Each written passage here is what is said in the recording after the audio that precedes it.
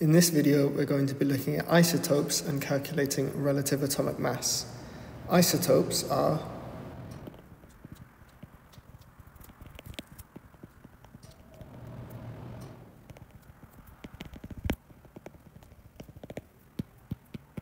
atoms of the same element with the same number of protons and a different number of neutrons. So if this was a 3-mark question, you would get 1 mark for saying atoms of the same element.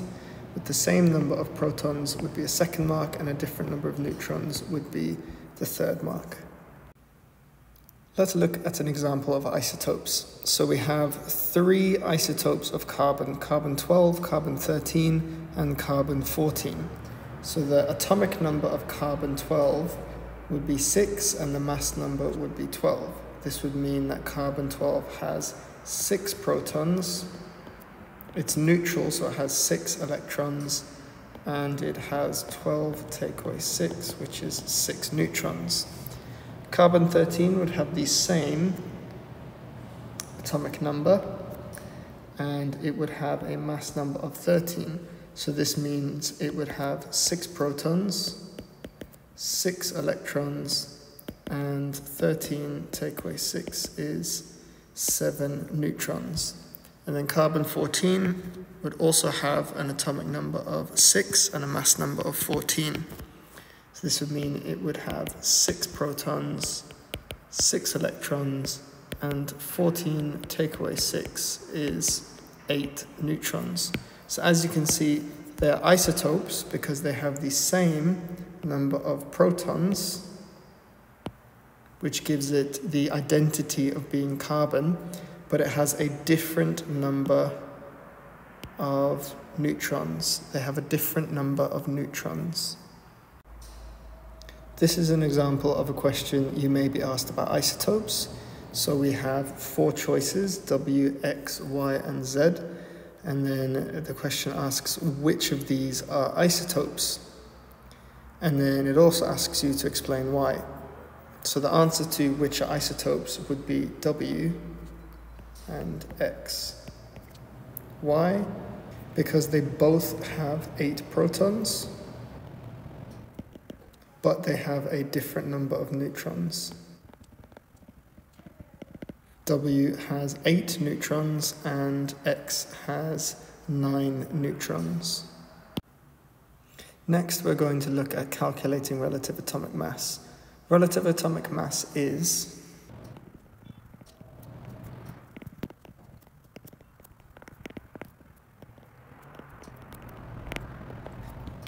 the weighted average of the masses of the isotopes of an element compared to 1/12 of the mass of a carbon-12 atom.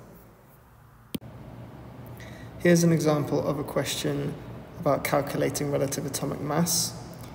So relative abundance refers to the percentage of an isotope in nature or in a sample.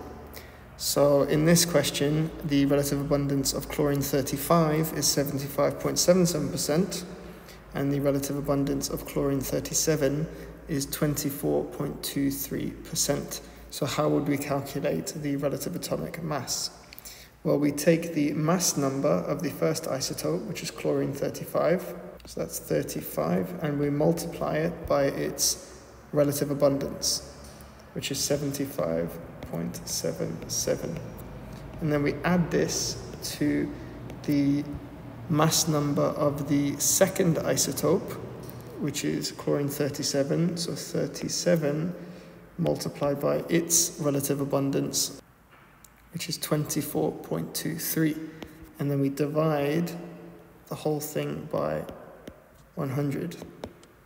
And this will give us 35.48 to 2 decimal places. And this is why on the periodic table, the relative atomic mass of chlorine is 35.5. That's why this is a decimal. Let's take a look at another example of calculating relative atomic mass. So in this question, sulfur has 2 naturally occurring isotopes, 94.99% sulfur-32 and 5.01% sulfur-34. So once again, we take the mass number of the first isotope and we multiply it by its percentage abundance. We add this to the mass number of the second isotope multiplied by its percentage abundance, and then we divide the whole thing by 100, and this gives us an answer of 32.10 to 2 decimal places. Our last example has 3 isotopes that we need to include in our calculation. So magnesium has 3 naturally occurring isotopes. 79% is magnesium-24, 11% is magnesium-25, and 10% is magnesium-26. So we take the mass number of the first isotope, which is 24, multiply it by the relative abundance of the first isotope, which is 79%. Then we add this to the mass number of the second isotope, multiplied by the relative abundance of the second isotope, and then we add this to the mass number of the third isotope, multiplied by the relative abundance of the third isotope, and we divide the whole thing by 100, and this gives us an answer of 24.31. Now I want you to pause the video here and try these 2 questions.